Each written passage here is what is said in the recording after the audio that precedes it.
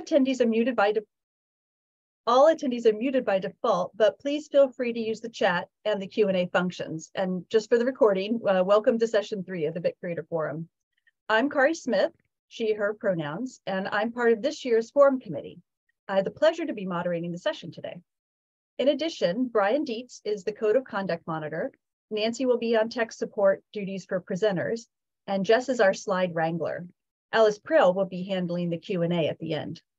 The session has 2 20-minute presentations, after which we look forward to having a very engaging Q&A discussion. If you have any questions for the presenters, please use the Q&A feature and drop your questions in there as they come to you. You can choose to ask a question anonymously also if you choose. The presentation is recorded, and the Q&A will also be recorded along with the chat, and these will be made available to you after the forum. So that's all the housekeeping notes I have. Without further ado, let's get going with our session. Our first presentation is Exploring Good Enough, Using NDSA Levels of Preservation to Establish a Shared Standard. And the presentations today will be done by Brenna Edwards, Hyeeyoung Kim, and Christy Toms, all from the University of Texas at Austin. Thank you very much, and welcome to your presentation. The next slide, please. Hi, everyone. We are the co-facilitators or showrunners for the University of Texas at Austin Digital Preservation Group, known as UT DigiPres. We are presenting how we use the National Digital Stewardship Alliance, or NDSA, levels of digital preservation as a guide to help with assessing digital preservation efforts and where we want to be realistically or good enough campus-wide based on our individual institutional resources. UT DigiPres was created to be a forum to share information and common concerns related to digital preservation at the University of Texas at Austin for all staff. We have 78 members on our listserv. We are a diverse group of digital preservation stakeholders ranging in repository size and our primary type of digital asset. My repository, the Stark Center, is small, and our primary digital asset are digitized materials, whereas the Harry Ransom Center and the Briscoe Center are larger repositories with their primary digital assets being both born digital and digitized materials. The University of Texas at Austin Library System, which include their special libraries, are also a larger repository, but their primary digital assets are digitized materials. We also have the Texas Digital Library and Information School students as members, and even though they don't have digital repositories, they do have a vested interest in digital preservation at the University of Texas at Austin. Next slide, please. The UT DigiPres group was created in 2011, and in 2019 was paused due to staffing changes at the participating institutions. The group was reformed in 2021. To determine what topic to start off the first season, the showrunners sent out a survey to all members to find out what they would be interested in talking about. 20 members responded to the survey. Due to limited time to prepare for the first season topic, the showrunners chose to go with show and tell current work topic. Each showrunner gave a presentation on a digital preservation project they were working on and had a Q&A at the end. For season 2, the topic of digital preservation self-assessment was suggested. So with more time to plan and prepare for season 2, the topic of digital preservation assessment evolved into creating a shared digital preservation standard through self-assessment. Next slide, please. On your screen, you see the NDSA levels of the NDSA levels of digital preservation version 2 matrix. Along the left side is the functional areas of digital preservation, and along the top, you will find the levels from 1 to 4. On the NDSA levels of digital preservation webpage, you can find the version 2 matrix, working definitions, implementation of guidelines, and assessment tools. The next few slides will be presented by Brenna. Next slide, please. Hi, everyone. So after hearing our initial goals for the establishing an institutional shared standard, you may be asking, well, how did you do it? So what the showrunners did is we set out to create the season all at once and sort of plan ahead and then be willing to change as we went. So to do that, we had the goals from the outset of to create an interactive space for the people in our group and encourage them to contribute while also making the meetings effective and conversational rather than just talking at people. We wanted people to really engage with us. We also wanted to create not only the good enough shared standard across campus, we wanted to create and build up this community that existed and turn it more into a shared community and a safe space for both practitioners and students to learn and ask questions and not feel like judged for that. So those were our two main goals. And next slide, please. One way we did this was by, as I mentioned, structuring out our entire season from the get-go. The other showrunners and I worked really hard to make sure we had defined goals for each time we met. The top level that you can see with the yellow sticky notes are the main group meetings we had. They were bi-monthly. And then we also had, as you can see in the bottom sticky notes in blue, optional meetings to keep work going. So the first 2 months, September and November, we really focused on the levels of digital preservation in saying, where were we at the time and why were we at the level we were at, what processes we were in, essentially the how of how did we get to where we were then. And we sort of labeled that the assessment period. And then in January and March of this year, so just a few weeks ago,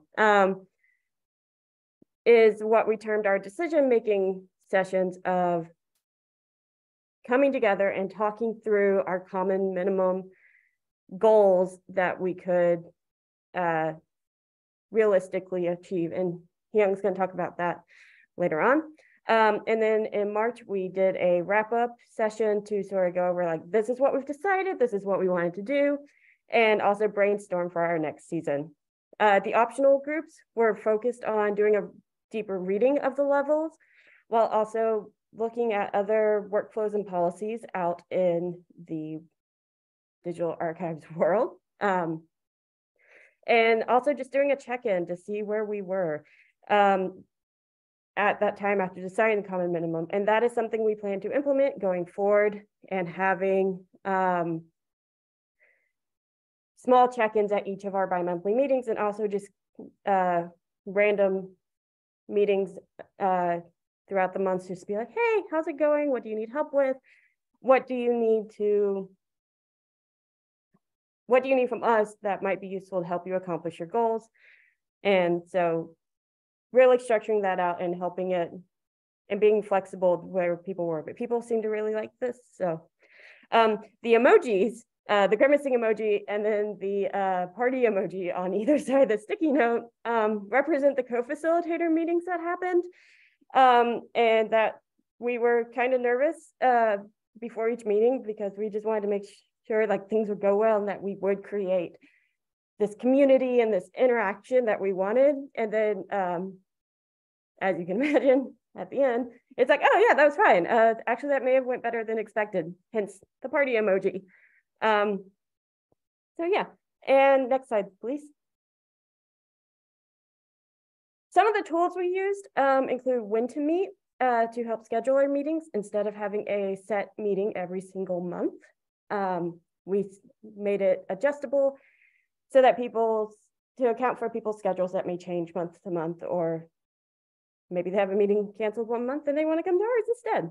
And we chose it over Doodle just because we like the interface better, and you could see all the options at once, which is a little bit harder with Doodle now. The main tool that we used is a product called Google Jamboard. It is a product within the Google suite of tools, and it allows for anonymous interaction and lots of sticky notes and text and highlights. We used it to track our progress. We broke down each of the different categories that you could measure a level for in the levels, and lots of sticky notes on each page about where we were, why we were there, and where we ended up being with our good enough standard, as well as the commentary and like, hey, this is something we should think about. A few challenges we had with that is that it only has 20 slides available. After that, you can't make any more. So once we started doing the optional meetings and we wanted to record some of that work, we had to get a little creative on how we squished things down to make sure things were going to all fit and be a full, complete record of this process. The knowns unknowns matrix is another way we use to challenge ourselves to think about the levels differently. You can see an example of it up in the top right. It's used more in corporate business settings and goals for the years. Some things for the unknown matrix, for example, was the future of storage technology and if automation is going to be used. It was a really good exercise to sort of figure out what we have control over, what we don't have control over, and how it can be used throughout. And then finally, we also used Microsoft Teams to do a lot of communication and planning for the showrunners, and also sharing documents and conversations amongst the larger group to share resources on campus for recycling materials responsibly and for making plans and sharing other events. And now I'm going to pass it to Hyeeyoung, who's going to talk about where we ended up. All right. Thank you, Brenna. Let's check where the group landed after our meetings. As you can see here, we settled on level 1 for all of our functional areas. This was not a surprise because during the assessment period, everyone was reporting that they were somewhere between level 0 to level 2. And moreover, the group's goal has been to arrive at a shared good enough standard that all of the participating institutions can agree on. And to be honest, we were worried that even level 1 could be aspirational because, again, during the assessment period, we found that everyone had a weakest link in their workflow. And regardless of the institution's size, overcoming them was not easy. It is because bigger institutions had more complex problems to solve and smaller institutions had less resource to fix problems. Now, you'll notice some cells in level 2 are partially highlighted. These were the areas where the group was being strategically ambitious. And during the decision-making period, we try to identify some low-hanging items in the next levels. So for example, in the control functional area, we all wanted to do more than just level 1 that was determining who does what. So we dabbled into level 2 and decided to start the documentation for who does what. We are very proud that different size institutions were able to arrive at an agreement, as well as we are excited to have a clear, defined digital preservation objectives that we can work towards coming months. Next slide, please. And now that the group has wrapped up the season, we had a chance to sit down and reflect on how the season went. And of course, us being the showrunners, logistic lessons were forefront in our minds.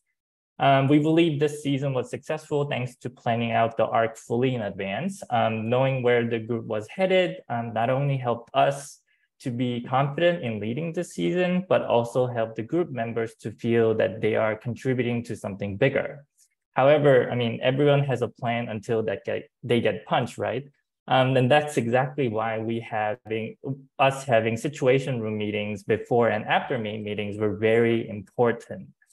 That was a lot of meetings, like 14 additional meetings for us, but it allowed us to set and adjust goals based as we go, as well as be realistic for each group meetings. And speaking of being realistic, having an optional group meetings was a brilliant idea. We think it prevented burnouts and maintained the group's engagement high throughout the season. And another lesson we learned was fully immersing yourself.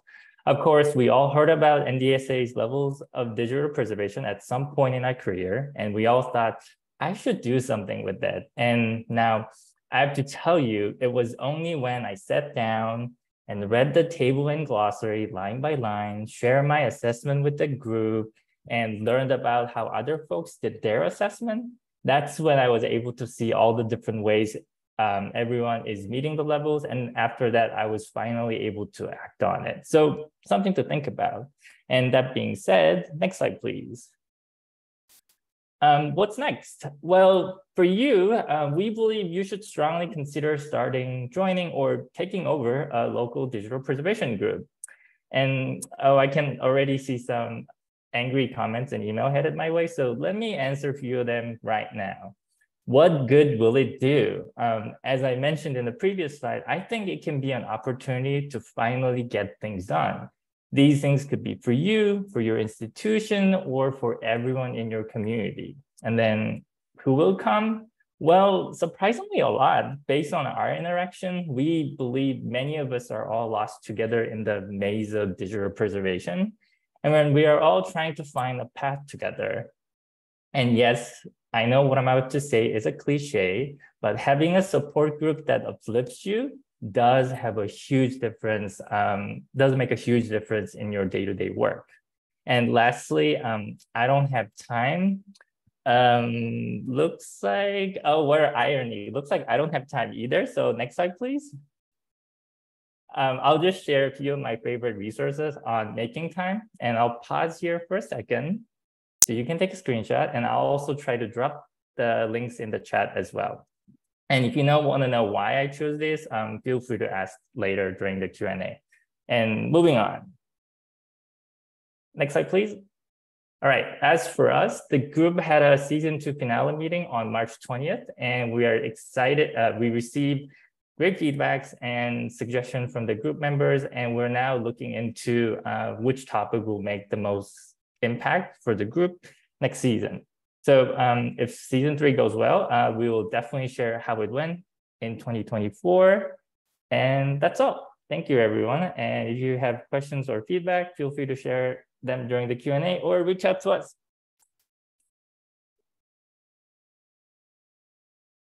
Thank you very much, Christy, Hyeeyoung, and Brenna for your presentation there. As we mentioned before, you can use the Q&A for the webinar itself. Go ahead and put questions in now, and at the end after Emmeline's presentation, we'll do Q&A for both presentations. So up next in session 3 is Collaborative Appraisal of Born Digital Archives. Emmeline Kaser from the University of Georgia. Emmeline, welcome to the forum. Thank you. Hi, everybody. I'm Emmeline Kaser. I'm a digital archivist at the University of Georgia, and today I'm going to be talking about collaborative appraisal of Born Digital Archives. Slide, please.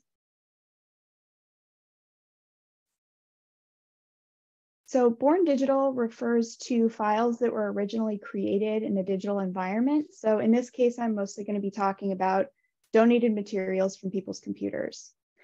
So outside of a records management context, there isn't a whole lot of literature that I've been able to find on appraising Born Digital Archives. I think it can take a lot to get to the step where things are even preservable. So appraisal might not really be on the radar for a lot of organizations right now. But there are some compelling reasons to appraise. Born Digital donations in particular can be kind of chaotic. They can be a little disorganized. They can often contain a lot of different formats that span sometimes different decades and operating systems. And appraisal provides a preliminary overview of the materials while the context and potentially even the donors are still fresh in archivists' minds or available for even follow-up conversations if questions arise. It can also promote responsible storage management and energy usage as the volume of digital records grows. So digital archives have some complications that make their ongoing preservation a little bit more active. So if you're already preserving digital archives, you might have, or you likely have some form of ongoing storage expenses. You might also have processes like integrity or fixity checks or format monitoring or even format migration. And all of this work kind of multiplies over time for all of the files that you're preserving, but don't actually want or need. So appraisal conserves those resources. And appraisal also allows archivists to factor formats and other complexities into the processing plan. And this is especially useful for donated collections where contents are not always known.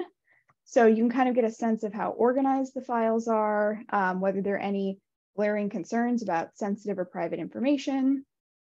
And it's also important to be able to factor in format data at this stage, because when it comes to processing labor, not all formats are created equal in that regard. And I think it's important to mention here as well that an archive needs to have legal rights to the material before it can make appraisal decisions. And that will become a little more relevant later on when I talk about appraisal as part of accessioning. But first, we can talk about a little case study. So I work on the digital stewardship team at the University of Georgia Libraries. I am the digital archivist for two different special collections libraries, the Hargret Library, which houses manuscripts and university archives, and the Russell Library, which houses primarily political collections. I've been here for about a year and a half, building out Born Digital workflows and also doing accessioning and processing work for these materials. So most of the Born Digital materials that I receive were donated as part of hybrid collections, so a mix of paper and digital. The size of these donations varies a lot, but it's typically a high volume of relatively small files and a variety of transfer media. And because we have so much older and potentially unstable media, I try to get things copied off of their transfer media within 4 months of receipt. And if you would like any more information about kind of our accessioning workflow, we do have public documentation on the UGA Library's GitHub, which I think we can link in the chat. Thank you. And that also includes a section on appraisal, which is our topic today. So each library that I work with also has collecting archivists that are responsible for collecting decisions and most donor communications. And they usually bring in the materials and then hand them off to me to accession and process. So this meant that historically, I had kind of minimal context for the files that I was handling, and the archivist had kind of minimal knowledge of what I was actually doing with the files once they were handed off. Next slide. So in 2021, we generated the first full format report out of our digital preservation system. And this report showed that beyond our most common file types, there was a super long tail of unusual file formats, and many of those formats were determined to be at potential risk for obsolescence. So our report identified a little over 200 formats, and that included some multiple identifications for the same files. So there was some inflation there. But even with that inflation, only about 10 of those formats represented 94% of our collection material. So that meant that we had about 200 additional formats that we potentially needed to monitor, and they represented only about 6% of our collections. So when I looked into this 6% a little bit closer, it turned out that a lot of these files were things that we didn't actually want to keep. There were things like old executables, application data, and some kind of just other incidental files from the corners of donors' personal computing environments. And we're not currently working on emulating anybody's computer. So most of these files were just out of the collecting scope, and they were giving us a ton of extra data points to monitor. So considering the amount of ongoing preservation work that digital materials require, it was clear to me that we needed just a more comprehensive appraisal process. And this was the first time that the libraries had had the labor resources available to expand those processes. So it kind of seemed like the time was right. So I approach Born Digital appraisal as a two-phase process that addresses two distinct perspectives. One perspective or kind of phase of appraisal I refer to as technical appraisal. And this involves assessing the material's technical usability and preservation needs. And it's largely based on format. And this is also based on knowledge of digital preservation best practice and our current preservation capabilities as an organization. So as the digital archivist, I'm kind of in the best position to do this. And I can also anticipate the kinds of processing work that certain files are going to require. The other perspective is content-based, and this is grounded in collection expertise. So as I mentioned before, each library that I work with has collecting archivists that make collecting decisions, coordinate with donors. So they're the ones that kind of have the deep contextual knowledge and know which materials are going to make the strongest collections. They also know what we need to keep and what researchers are going to find useful. Slide, please. So if they are the collection experts and I have technical and digital preservation knowledge, the question emerged of how to combine those two different kinds of expertise. And if appraisal were to become a collaborative process, how do we integrate that into our workflows when everybody's already super busy? So with these questions in mind, I created our first collaborative appraisal workflow. It includes an iterative technical appraisal that I am responsible for, and a content appraisal phase that the collecting archivist steps in for.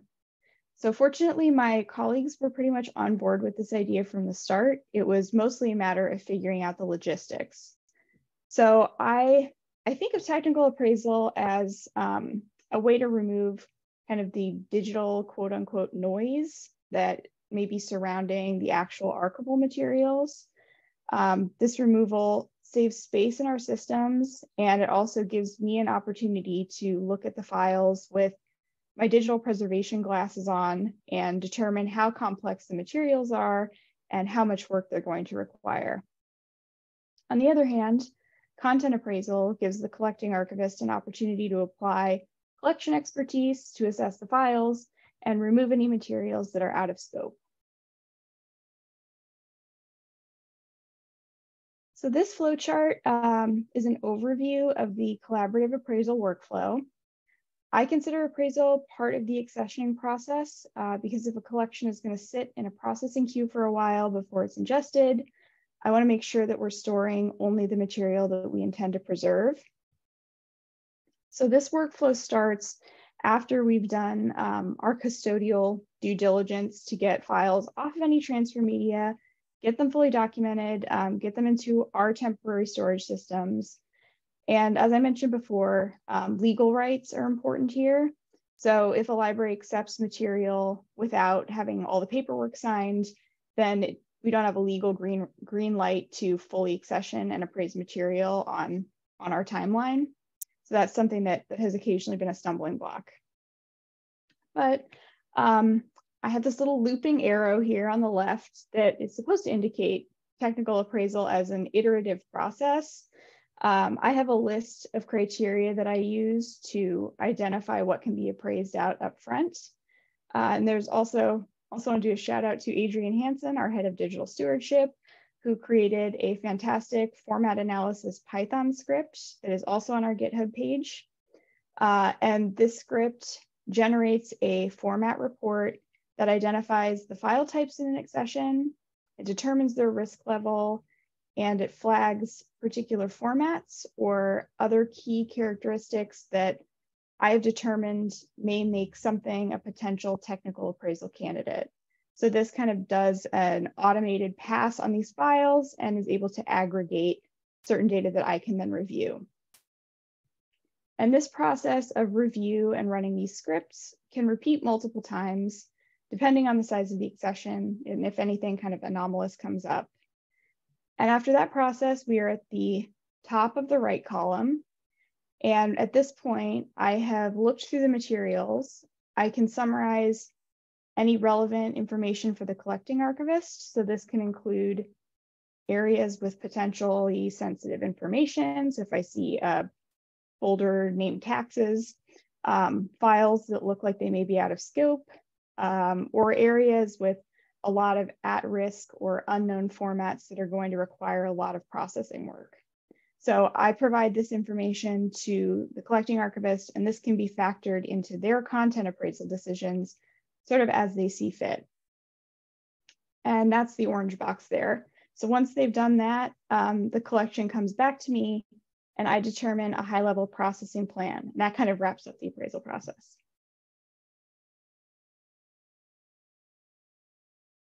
So this is still quite new for us. It was a goal kind of from the beginning that this not create a huge burden on anybody's workload, and we're still navigating that and kind of trying to find the balance. Right now, I manage a Trello board that I share with the collecting archivists, and it has a card for each collection that I'm working on. So when I wrap up technical appraisal for a collection, I create a list of bulleted notes with any information that I think is going to be relevant to the next phase of appraisal. I put that as a comment on the collection card, and I tag the collecting archivist so that they receive a notification. I then assign them the card, which is a Trello functionality, and move the card to a specific list for their review. So that's kind of the system that we have right now. It's fully asynchronous. It seems to be effective so far, especially because it allows archivists to sort of tackle collections on their own schedule. There is a risk there that things can bottleneck at certain points, but there have also been instances where enough questions have arisen that I just ask for an in-person meeting to talk about or appraise a collection together. And these can be super effective, but it's not really the MO for most collections because it's also very time consuming and people's calendars are very full. So generally we rely on asynchronous primarily. So looking forward, this is still in development. It is effectively addressing kind of the unwanted technical files and operating system data that was contributing to a lot of our format chaos in the beginning. It's also made our workflows more collaborative, which is a plus. And as we go forward, I just want to make sure that it doesn't become a burdensome process with confusing or really spaced out communication, which I think can be a risk of this kind of asynchronous work. And I also want to be wary of bottlenecks where work can kind of stack up in somebody's queue and potentially become overwhelming. But my hope is that we can prevent this by continuing to talk to each other, adjusting as needed, and making sure that we're just in communication when our work overlaps. So thank you everybody for your time. My email address is on this slide, so please do reach out if you'd like to talk about this, general born digital record appraisal or any kind of collaborative workflows. And thank you to the facilitators. Thank you, Emmeline. So we're now going to have a question and answer period. We've got a fair amount of time, so which is really great. If you do have questions, you can drop them in that Q&A box down below or the chat. And Alice is going to moderate the question and answers now. Thank you, Alice. So first question in the Q&A for Emmeline. The collaborative appraisal process is almost exactly what we have tried to implement at our repository. My question is bluntly, how do you get the collecting archivists to actually do their part? Have you had success with that? That's where the bottleneck is for us. Sitting down and looking through the files is just never a priority on their end. Thank you for the question. I think that, yeah, that's one of the concerns, is that is one of those work bottlenecks where people who have a lot on their plate might have a hard time returning to these kinds of born digital collections to look through them. There have been instances where if there is a time crunch, that being able to get time on the calendar to talk about it has been the way to expedite that. But I realize it's not always possible with people's schedules. So I have been using the Trello notification functionality is actually really useful for this because you can ping people to remind them.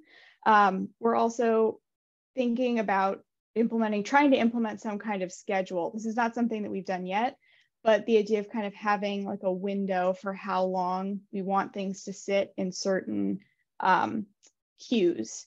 So we haven't gotten to that point yet where we need to implement a specific schedule, but that's also something to consider, is just agreeing on a window of however many months that something can be in one place. And an advantage of Trello as well is it puts timestamps on whenever things are moved from one phase to the next. So you can put reminders and dates and sort of see when something got moved from one stage to the next. But yeah, people are super busy, so that can be hard. Well, thank you. I actually have a question while folks are adding to the Q&A. Also for Emmeline, are you collecting information about what's being appraised out to inform or automate future appraisal? I know Terracopy has an ignore list that can use file extensions and file names. So just interested in like if you're collecting information for that. Yes, so I currently create an initial manifest of all of the files that we receive in a digital accession. So this manifest includes full file path, like a MD5 checksum, and size information and date information. And I have this run as a script, so we get this information for everything that we acquire. Once the technical appraisal process happens, I have a second script that runs again and compares what is left in the accession with what is in that manifest that was initially created. So it creates like an automatic appraisal log. And then I can go in and add notes with reasoning for why certain things were removed, sort of as needed. Excellent, thank you.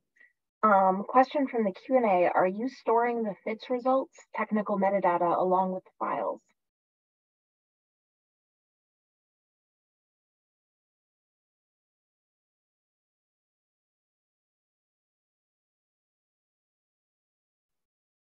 Oh, sorry, was that a question for me? It didn't specify, but I think so, sorry. Sorry, can you repeat the question? I'm sorry. Certainly. Are you storing the FITS results, technical metadata, along with the files?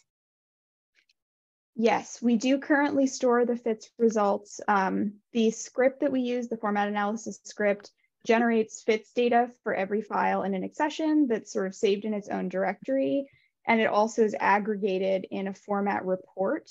So that is primarily what we would save if something were to, be sitting in a processing queue for longer. We wouldn't necessarily need to save, tens of thousands of individual FITS files or FITS outputs. It would be aggregated into an Excel file in that format report. So we do have that data. Excellent, thank you. And also, I have a question for Brenna, Hyeeyoung, and Christy. How much work were you able to reuse or build upon from the 2011 and 2019 DP group?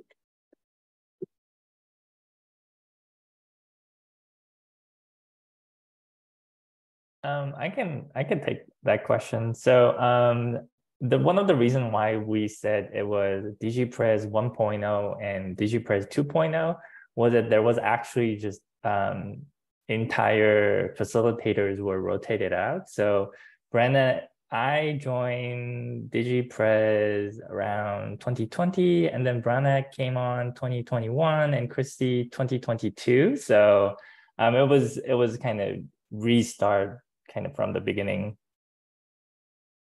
And to my knowledge, there wasn't any documentation from the past facilitators, except some old email threads that we could have gone off of.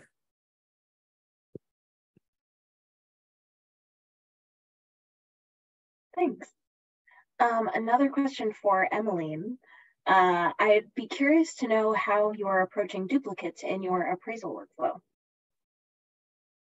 Oh, good question. Thank you for this one. Duplicates are actually something that or exact duplicates are something that I have actually identified as like a criteria for technical appraisal. So it's something that the format script does catch and aggregates in like a tab in that script. So I will be able to see a list of everything that has the same checksum information. So we go off of, checksum to identify exact duplicates.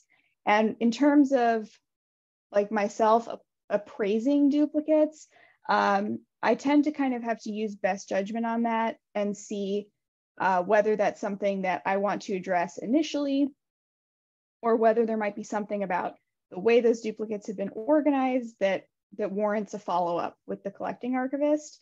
But that is something that I do watch for and can potentially appraise out in that first phase of technical appraisal.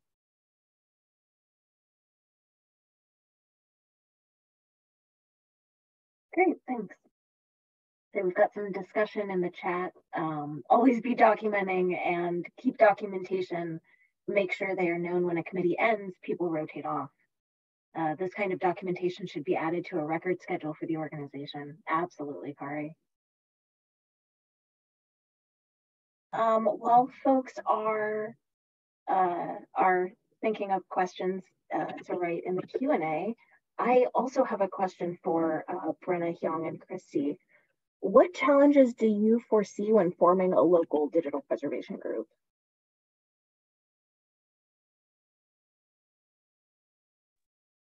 Yeah, so one of the challenges is figuring out who's doing the work at each of the libraries and institutions on campus. Some people, it's not spelled out in their official title. So that was definitely a challenge. And also widening out the scope to invite those who aren't listed under the libraries. For example, Christy, I reached out whenever I started in 2020, trying to figure out who the other digital archivists were. And I reached out to her and one of her colleagues to be like, hey, I want to talk and figure out what you're doing. So yeah, figuring out who to contact and who would be interested that wasn't already on this old listserv list, and then going through and cleaning out that listserv list. That, and also trying to get the students involved, since we do have an iSchool here. Trying to be like, come see, if you're interested in this, come see what we talk about once we're in the real world with quotes. And making it a welcoming space and making it a space where people want to share is a challenge. Christy, Hyeeyoung, if you have any other comments. Yeah, and adding on to what Brenna just said, I think another challenge is just figuring out what we want to do, because I feel like this is kind of played out in a lot of archival groups where everything's on fire. So we have to, like, everything is all important, and we have to pick one because we can't devote our time to everything. So I think that's another challenge when we meet together. It's like coming up with something to do that has meaningful impact.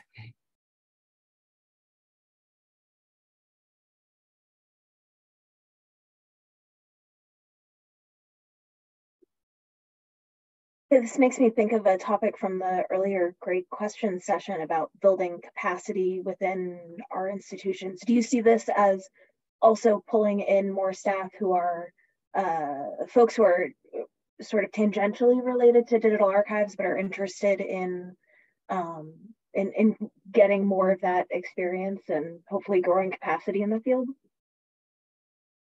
Yes, Alice. I mean, I really enjoyed Emmeline's presentation, because we have, like, oftentimes digital archivists, you are the only digital archivist in the institution, so there's no way for one person to do everything. And I think using this kind of community to kind of bring more folks in and kind of make them aware of, like, what is the kind of challenge that we're facing, and that kind of, even with just one attendance, they can get kind of gist on what is being kind of talked about. So yeah, I think it'll be a good opportunity.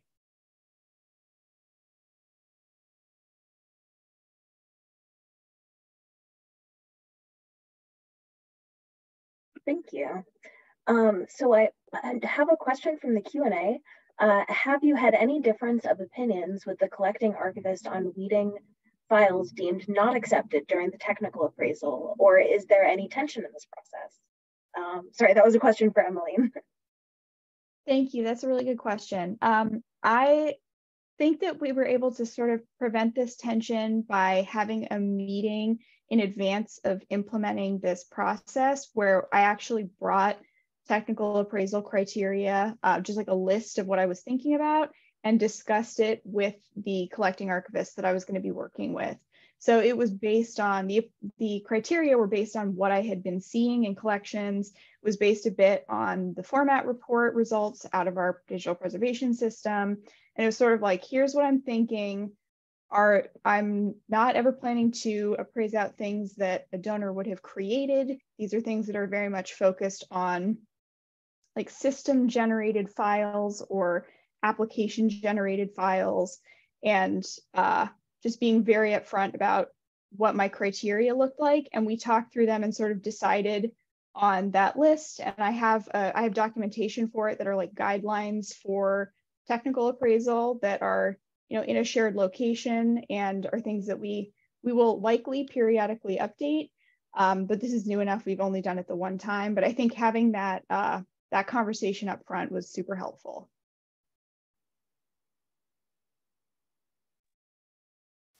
Thanks. Follow-up question. What tools or data sources do you use to identify formats and determine their risk level? So our format analysis script currently uses the Harvard FITS tool, the file information tool set, which I actually have a link. Which is sort of like an aggregate tool, or a tool that aggregates a bunch of different format identification tools. So that's our primary format identification tool. I feel like I've said that 3 times, but we also use the National Archives and Records Administration's Digital Preservation Risk Matrix as our primary source of format risk data. So that is something that's available through the National Archives GitHub, which I also have a link to. So this is our primary source of risk data. So those are kind of our 2 main data sources that way.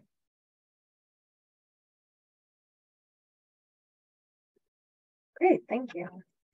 I have another question for Brenna, Hyeeyoung, and Christy. So what resources do you need to achieve a common minimum?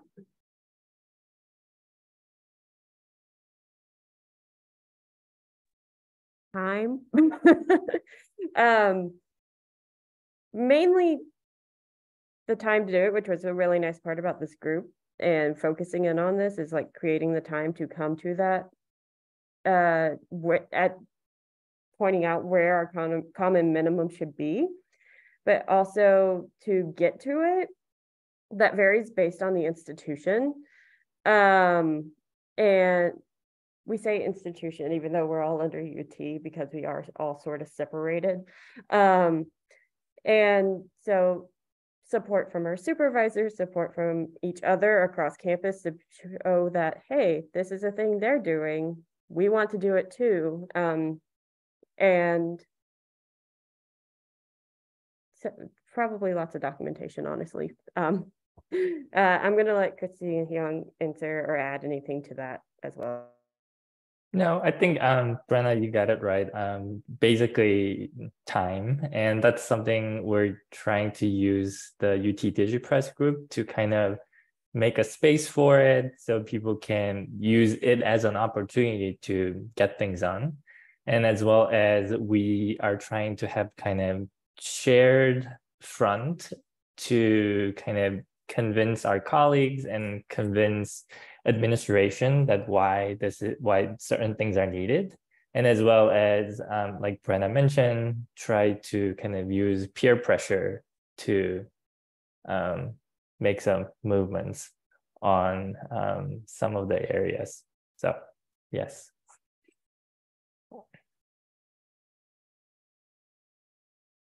I feel like, oh, sorry. I was just gonna say, I feel like I should add, we have gotten some interest in our work from other groups on campus, and to talk with them and figure out like the best way forward to implement these and like really keep going up levels of the levels of digital preservation. So we started conversations, so we'll see where they end up, but at least the conversation has been started and interest has been shown beyond just the DigiPrez group.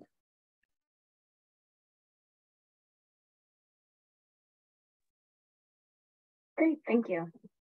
Want to draw attention to a conversation in the chat. Would be interested to know how you pull together information from bits into a report or a summary that is useful for a human. And then Emily has dropped the link to the GitHub. Thank you for that. We'll definitely be looking at that. The script to run fits and compares it to a NARA format risk analysis or risk matrix.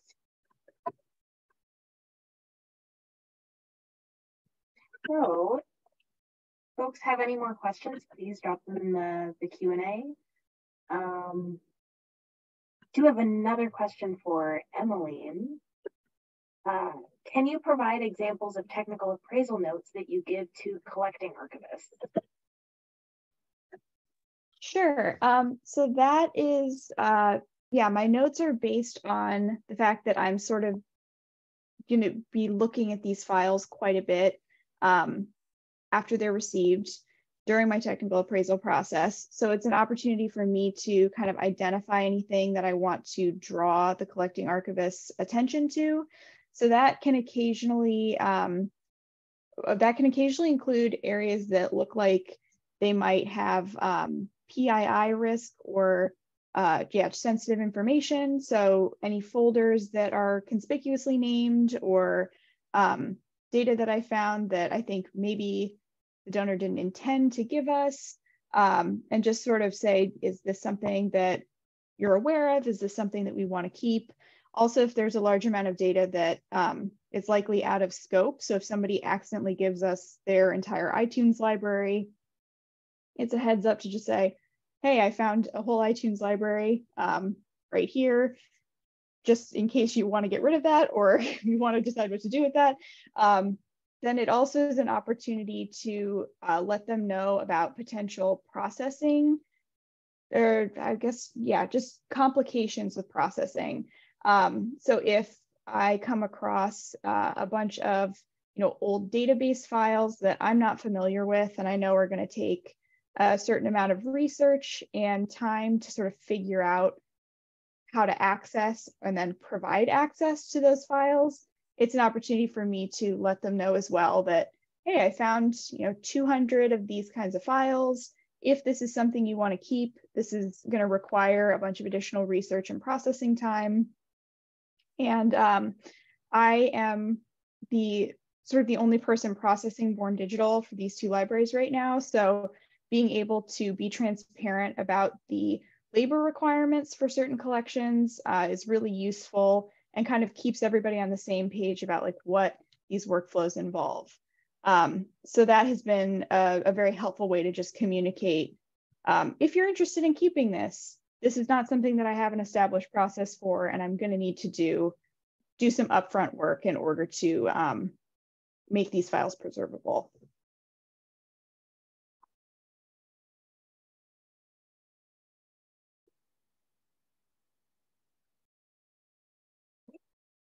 Great, thank you, Emmeline. So if anybody has additional questions, please add them to the Q&A. There is a note in the chat, looks like a comment about appraisal all the way down. Terrific to explicitly reflect the relationships between specific technical decisions and appraisal strategies based on core professional values. Totally agree.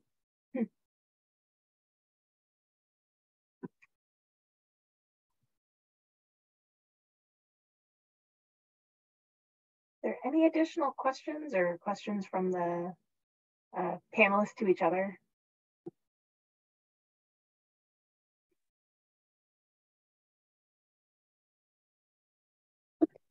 Not a question, but a quick comment.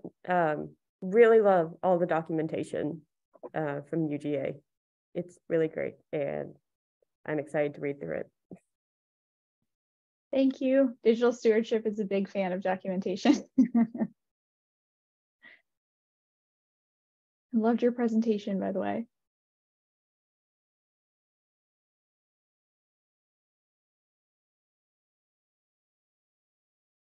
Yeah, +1 to amazing documentation. Thank you for all the links.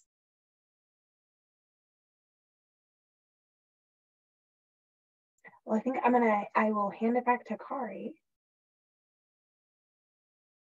Okay, so thank you all so much for this really great session. Particular thanks to Brenna, Hyeeyoung, Christy, and Emmeline for sharing their work with us. And thanks to Alice for moderating the Q&A session.